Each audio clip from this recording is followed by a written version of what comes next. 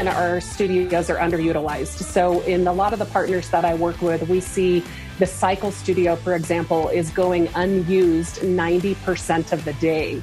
So when you add in virtual, you're able to offer a variety of class options around the hours that the club is open with a zero added payroll. And it also serves as that backup in case an instructor doesn't show.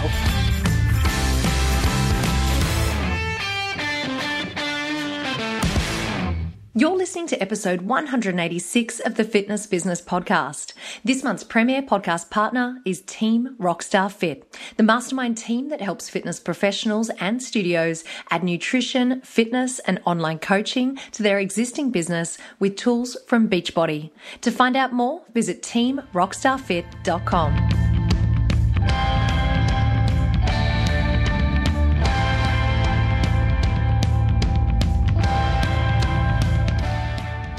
Welcome along to the Fitness Business Podcast. I'm your host Chantal, and this week my special guest is B Thompson. Amy is a national account executive for Les Mills USA. She's experienced in leading operations, sales, training, and programming for her own studio, several multi-club fitness chains, and franchise fitness brands.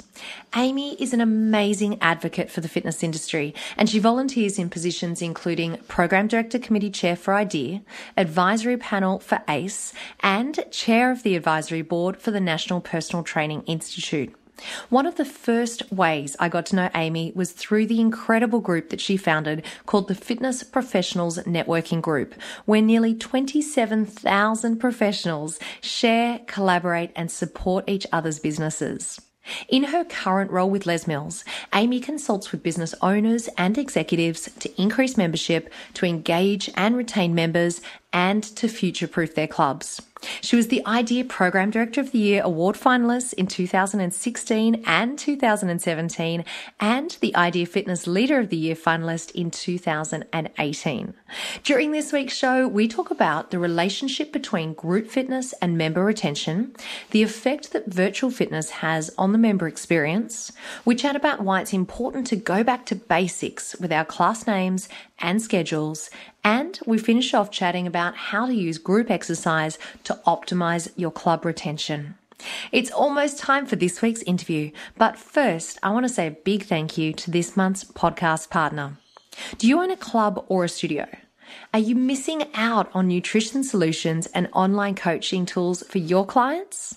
Well, we have the answer. Just visit teamrockstarfit.com to find out more information and to schedule your free consultation. That's teamrockstarfit.com.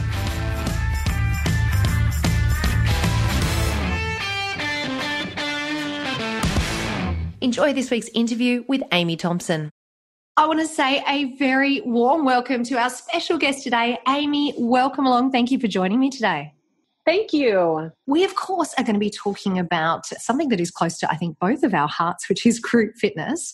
And maybe you can kick things off by sharing some of the latest research with us on the relationship between group fitness and member retention. Yeah, well, retention is still our industry's biggest challenge. We know that on average, our clubs are still losing 50% of their members each year. That said, we also know that group exercisers are much more likely to stay at your club than gym-only members. And the statistic around that is that they're 26% less likely to cancel.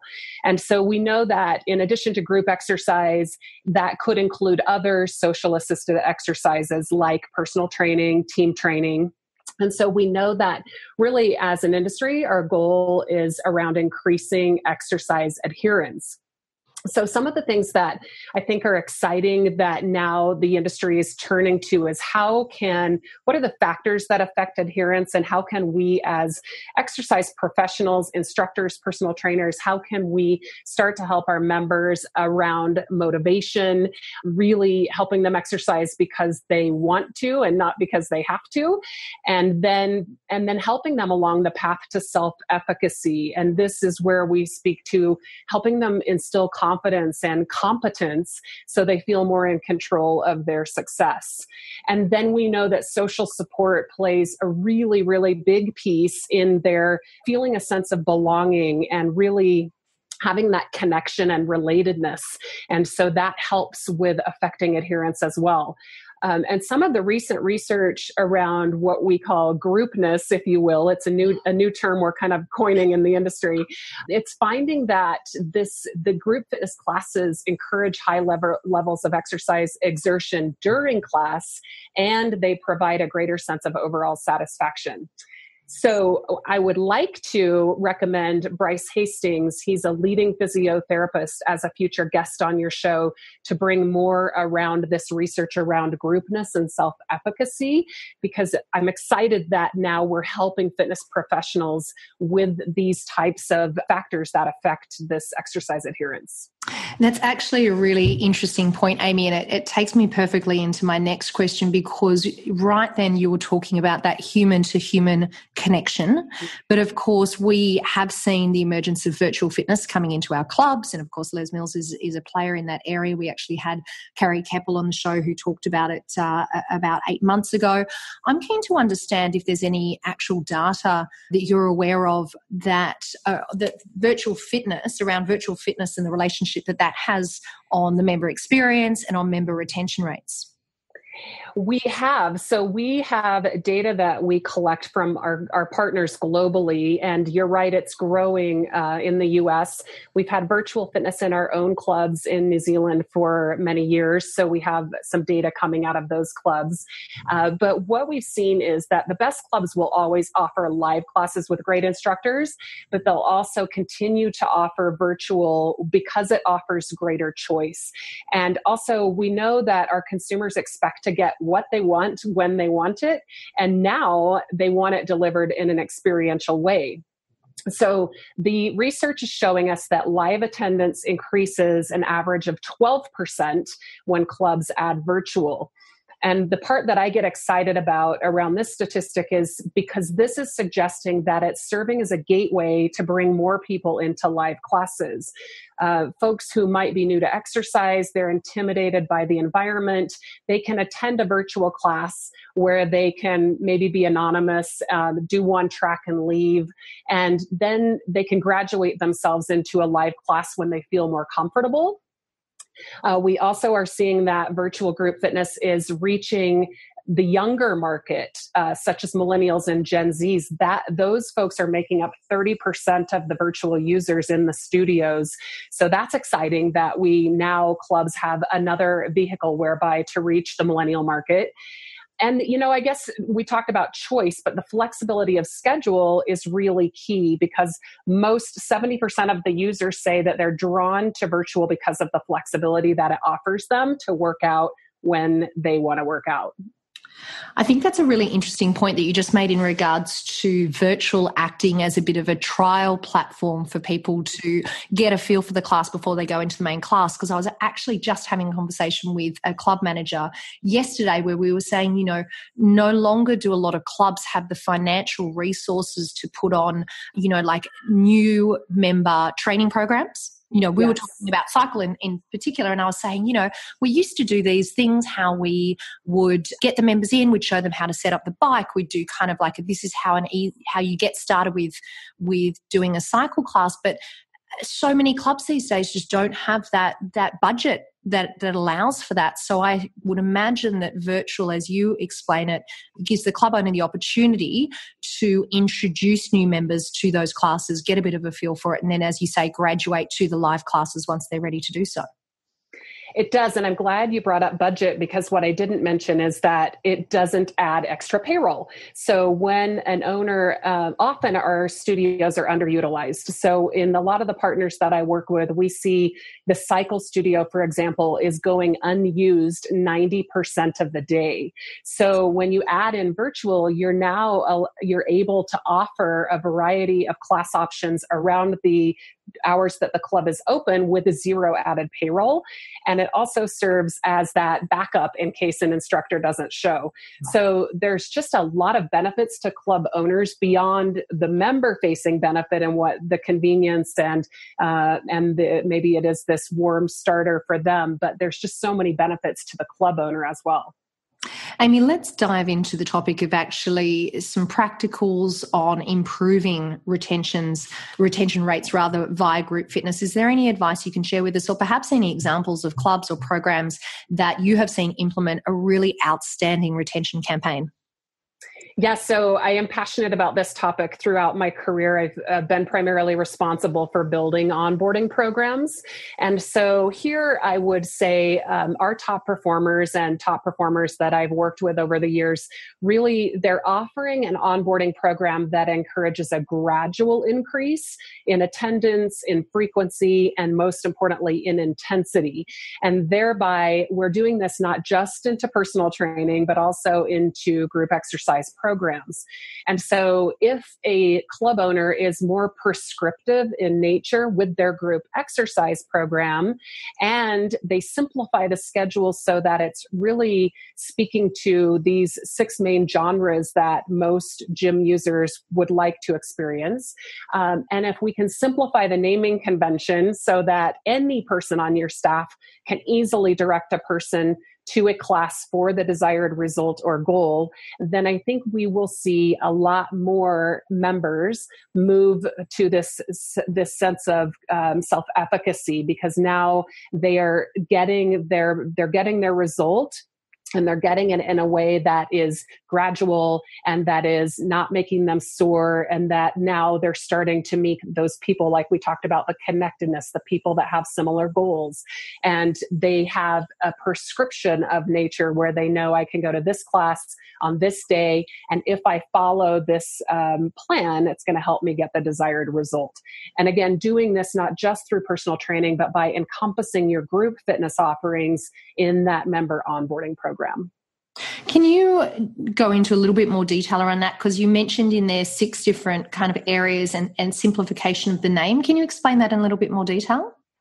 Sure. So again, a lot of times our schedules are dictated by the instructors we have access to and the times they can teach. And a lot of the schedules become very robust, meaning that they have a lot of unique names. Let's just use Amy's Boot Camp and Core to the Floor, or whatever the name is, right? And so the challenge in that is that it might seem cutting edge and innovative, but it's very confusing to a new member to know what class that they should go to for a specific result. Mm-hmm. So the genres are, it's your strength and weights, it's your cycle, it's your mind body, and really simplifying your schedule so you have 1 to 2 offerings in each of those genres, and then that you have a very clear naming schedule behind that says this class will give you X result. And so that's what we help a lot of club partners to do, is to scale back the different variety of names to make it simple for a new member to interpret, and as well as the rest of their staff. And that will help them to see the result that they should get if they attend. Amy, I cannot tell you how much I love that statement that you just made, because I have gone into so many clubs over the years where the name of the program is so obscure that you have no idea what it's about. And I'm an instructor and a personal trainer. So I love that you're just rolling that completely back to basics and saying, let's call it what it is. If it's a strength training, it's strength. If it's cycle, it's cycle. If it's mind body, because there is nothing worse than a new member rocking up to your club and your front desk team not being able to articulate what the class is about because the name of the class is so complicated or the description is complicated. So I absolutely love that you have shared that with us, and I want to encourage everyone to take this opportunity to have a look at their timetable, their schedule, and just ask yourself that question. Have I taken it too far that I've actually overcomplicated my program offerings to my members to a point that it becomes confusing or overwhelming? And are there steps that you can put in place to roll it back to these areas that Amy has just shared with us to simplify it for our staff and for our members? So thank you so much for taking us through the detail of that, Amy. I think when I connected with you about this interview, one of the articles that had just come out in the media was the Equinox and SoulCycle opening up a full-service talent agency for their fitness instructors, which I found was very, very interesting to read about. Can you talk to us about the role that group fitness instructors play in relation to retention? Yes. Well, as I said, live programming with great instructors is actually the best place to start your focus in terms of strengthening your group schedule and your offerings. And so a lot of the work should be focused around finding, training, recruiting, and then teaching these instructors to be able to deliver high quality, sustainable exercise classes that really address the basic psychological needs of autonomy and relatedness and competence, as we've been talking about. So the best instructors are able to obviously coach to a class of all fitness levels, but we're also doing more and more coaching now around helping instructors to develop self-efficacy and to help the members with this sense of belonging, and doing it in a way that's not dictating, but it's an invitation to participate at a higher level, or a celebration that they've simply shown up that day. And so again, we've kind of gone full circle with the fitness instructor and how they coach to a class. But what we're learning now, again, in this behavior modification and this self-adherence and helping people adhere to exercise, is really teaching your instructors and helping your instructors, training your instructors to be able to provide this motivationally supportive communication style. In regards to that fitness instructor piece, Amy, do you have any advice for us on how we can best nurture our instructors, and not only to ensure that they have career growth, but also to ensure that we're keeping our business growth in mind at the same time? Yeah. So I think, we want to first make sure that we have a strong team and a strong leader, and that really everyone's goals are tied back to the company's goals or the club's goals. And that should be that we want to get more people moving, and we want to build a stronger membership of people that are reaching their goals. So I think building a strong team around a unified goal is first and foremost. And then really helping your instructors feel valued. And oftentimes in the business model that most of us have in play, our instructors are very part-time. They come and go. So the more you can help them feel valued and part of the club's mission and part of the club's vision is really, really important for them. It's not about the time they spend there, but it's about the lives they touch. And most instructors are not in this for the money. I know it's no secret. Mm-hmm. However, we as owners we should be checking our compensation scale to make sure that it is adequate for the value that your instructors bring to you, but also to back that up with making sure they feel valued in your club. And then that they're supported in their growth and development. So you talked about opportunities for continuing education. There are more and more great resources and conferences and groups whereby group instructors can improve and hone in on these skills. And club owners could do a better job of helping these instructors find those resources and perhaps support them in attending these types of different conferences and training opportunities.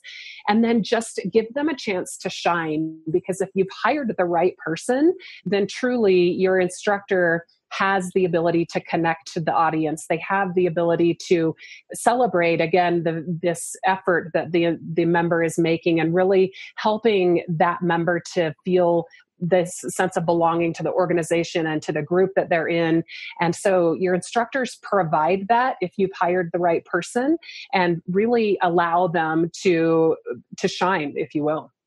I'm really grateful that you brought up the professional development piece in relation to group fitness instructors, Amy, because I think what we can do as club owners sometimes is we kind of think, they're a part-time group fitness instructor. They focus, they might be studying or they might be working another job and they're just doing group fitness part-time. But that doesn't mean that we shouldn't invest in their professional development and, as you say, support and encourage them to continue to develop, to continue to learn and attend conferences. And I think that you and I can both probably agree. We've just returned recently from Ideal World Convention, which was phenomenal.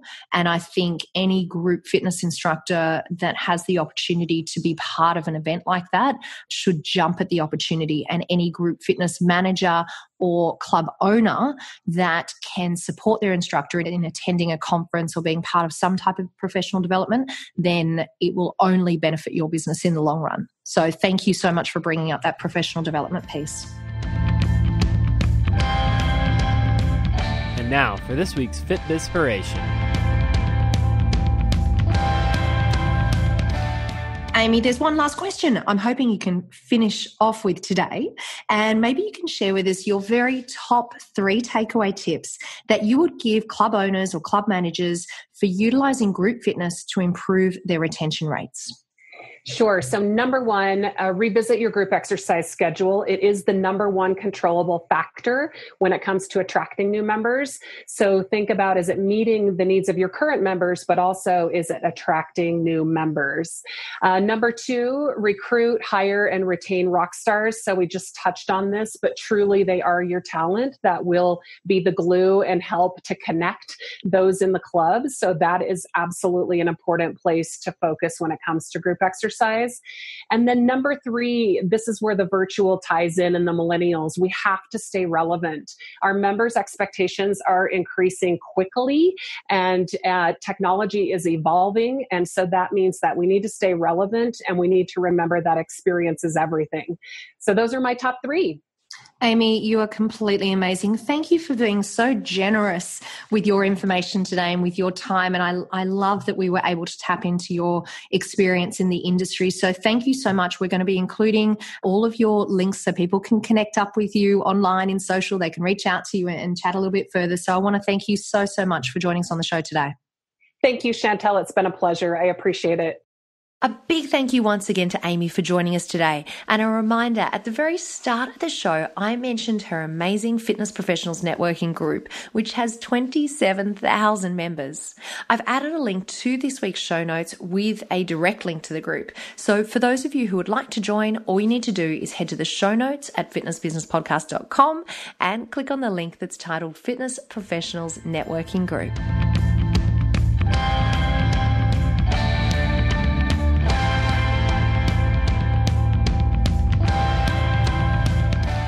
Are you interested in increasing your center's income and your trainer's income from small group training? Tribe Team Training is the new way to get more members engaged in small group training and paying extra.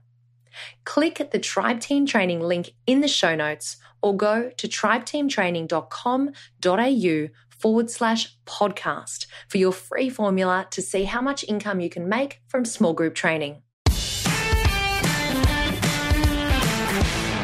Have you checked out the FBP family discount page on our website lately? The page is full of great discounts and offers on products and services from our wonderful podcast partners and suppliers from the industry all across the world. All you need to do to check it out is go to fitnessbusinesspodcast.com/discounts and you can see all the great offers that are currently available. Once again, that address is fitnessbusinesspodcast.com/discounts. Precore Quickfire 5. This week's Precore Quickfire 5 guest is the CEO of Loud Rumour and the host of The Goat Show, Mike RC. Mike, welcome and thank you so much for coming back onto the show. I am super excited to be back on the show because you are probably the best host that I've had so far. You're the best interview I've had so far. You asked a really good question. I'm not just saying that so I can win over the audience that I know already likes you. And they go, okay, any friend of Chantel's a friend of mine. I seriously mean that. You ask really, really great questions and you always have incredible energy. So I'm excited. Mike, what a way to start the interview. That's incredible. Well, I've got to say right back at you, my friend, because before we even get started on this interview today, I want to say congratulations on the amazing work that you have done with The Goat Show. You've got to tell everyone all about The Goat Show. Well, The Goat Show is this, okay, so I had the GSD show and then so basically what happened, I started, little by little, I was introduced to really high level players and people that were doing really, really big things, $100 million plus in revenue. And I was like, oh my God. And I just remember what I learned from them in an hour was just incredible. And I just kind of want to spend more time with them. So I was like, how do I find more of these high performers? So I created the GOAT show, GOAT, which stands for greatest of all time. And, we kept a lot of the really same cool theme, that whole Sports Center look, but we added a few things, made it look extra polished. And everyone we sit down with, we've interviewed billionaires now, a few different billionaires. Pretty much everyone's either doing 100 million plus, or they're really trending in that direction quickly. And they're known as the greatest of all time at whatever it is, that thing that they do or have done. So it's been really, really exciting. Well, I've got to tell you, every time I see a promo come up to the show, I am blown away by the guests that you've been getting. I mean, I've seen Lewis Howes on there. I've seen Jasmine Starr on there. I think I saw Brendan Bouchard on there as well. I mean, just incredible. So, yeah, but we gotten Russell Brunson on, founder of ClickFunnels. This Jordan Zimmerman is awesome. He's got an ad agency, but it's $4.4 billion ad agency. He works with every McDonald's that you can think of. He works with all Papa John's. He works with John Deere, like all these crazy things. But it's cool because marketing, at the end of the day, it's more of a philosophy than anything else. I don't care what industry you're in. When you learn how to look at what makes consumers behave a certain way, and guys like him really know that, you can take that and put it into whatever box you're in. In this case, we're fitness, right? So worked out really well. But yeah, some really cool people. You know who comes out on Tuesday? Tell me. Okay, so when I was a kid, my childhood hero was John Starks, New York Knicks legend John Starks. I'm still number 3 at any sport I play because of him. And I used to do everything he used to do, knew all his stat numbers, and he was the heart of New York. And so I have him on as the GOAT of becoming the heart of a team. And he's just awesome. I actually play horse with him, which we called goats instead of horse. And so that episode comes out, and it's actually pretty incredible. He talks about going up against Jordan and all the greats, and some cool behind the scenes stuff a lot of people don't know when they watch the game. Hey, that is incredible. Let me ask you this from one interviewer to another. Who, and maybe he was yours, who's like that one person that you just really want to interview that you haven't spoken to yet? Who's on the top of your list? The one that I haven't interviewed, but I want to say Elon Musk. Oh, great answer. I would say. I love everything he's doing. I love his missions. And, I think he's got that's a cool thing with marketing too. A lot of people don't realize that the best CEOs out there really have a good grasp on the wholeness of marketing, what it is, not the tactics and all that stuff, but Jeff Bezos, when he talks about his customer first philosophy and how it always works, right? And when you listen to Steve Jobs, I mean, he was a visionary in the marketing, all the stuff that he did and more importantly didn't do was around that. Elon Musk and the stuff that right now he's doing this thing where you can be a part of building your own Tesla. You can actually come down to the factory and you can work on the Tesla in the factory that you're going to drive. It's just so many cool things that he's doing. Isn't that incredible? But you don't think of that. You don't see that. I mean, cars been being built for years. No one's ever been a part of that. Yeah, that's awesome. Excellent. Well, hey, I guess we better get on with the interview. Let's do it. Okay, so we kick things off with our pre-call Quickfire 5. So tell everyone, why do you do what you do? So my first love was fitness, the fitness business, I would say. I was a personal trainer for 7 years, and I actually managed quite a few different clubs and studios, and I just kind of was recruited from one place to another, and then eventually started my own fitness business. And then I got into the marketing industry. I really loved that because I always felt like that was the thing I loved most about the fitness business. And I kind of went broad at first, and I was helping everybody and anything. And then little by little, I found my way back to my roots. And 2016, the beginning of the year, we decided to go back and exclusively do advertising and marketing just for fitness. We've been doing that since. And that's what we do. We help small fitness studios. And when I say small, I mean, people that have like group classes. So we work with a lot of Orange Theories, a lot of Club Pilates, a lot of F45s, and work with 24 major franchises right now. And we basically just help them build up their fitness studios more than they've ever seen.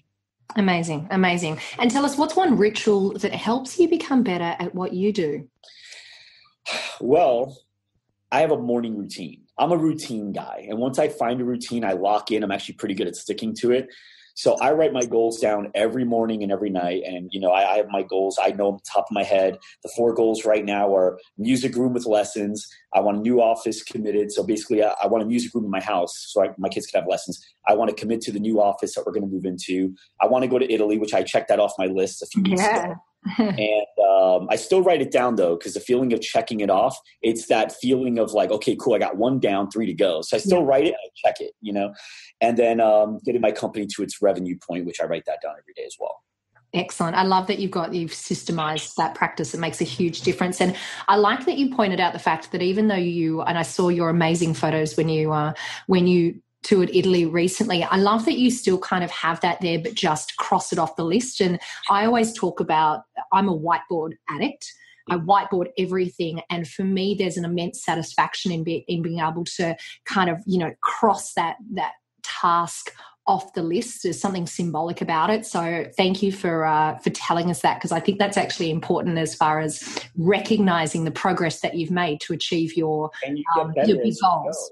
You get better as you go, because think about like when you have 4 things on your list, you get 1 off your list, like a little motivating. 2, you're like halfway there. And then when you have 3, you're like 1 left. And it's this weird gap of feeling you have every day when it's just like that 1 that you can't check. Yes. And so as time goes on, you actually get better at getting to the goals because the motivation, the sense of urgency gets higher. Yeah, love that. Okay, now I know you're going to have a million answers for this. I'm going to ask you to bring it down just to your top favorite. What's one book, podcast, or blog that you would recommend and why? So I believe, I'll give you the answer that you want, but I also believe that reading is like music. So if you're going to go work out, you don't put on Frank Sinatra necessarily. And if you're going to have a romantic dinner, you don't play heavy metal. You play what's appropriate to what you need right now. And, I think the important thing is figure out where your company's really having a hard time right now, or where you think it needs to be stronger. And then that's usually the go-to type of book that I read at that moment, because I know that every word I read is going to be so much more absorbed because it's addressing a pain point. And so I actually get more of the book than if I read it randomly. However, as a general sense, my favorite book is Outwitting the Devil by Napoleon Hill. And it really teaches you the concept of fear and faith. And even if you think you got a good grasp on avoiding fear and going towards faith, you'll probably realize when reading this book, you got a long way to go. Oh, love that. And I love your recommendation on tailoring your reading or your learning to what you need the most in your business right now. And Mike, let's finish off today. Tell us a little bit about the topic that we're going to be focusing on during your main interview.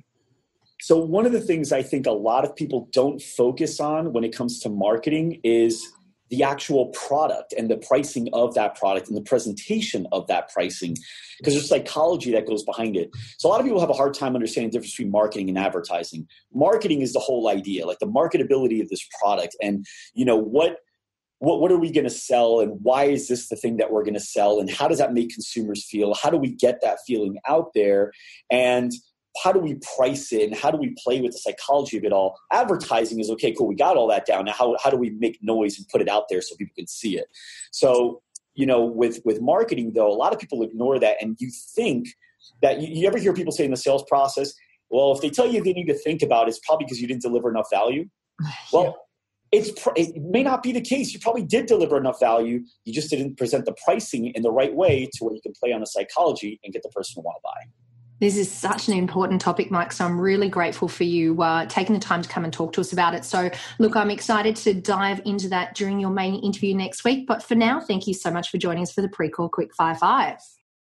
Before we finish off today, a reminder that all the resources, the links and a transcript for today's show can be found at fitnessbusinesspodcast.com. A big thank you to our foundation partner, Active Management. Active Management understands your business. You want more members or clients, so you need more leads.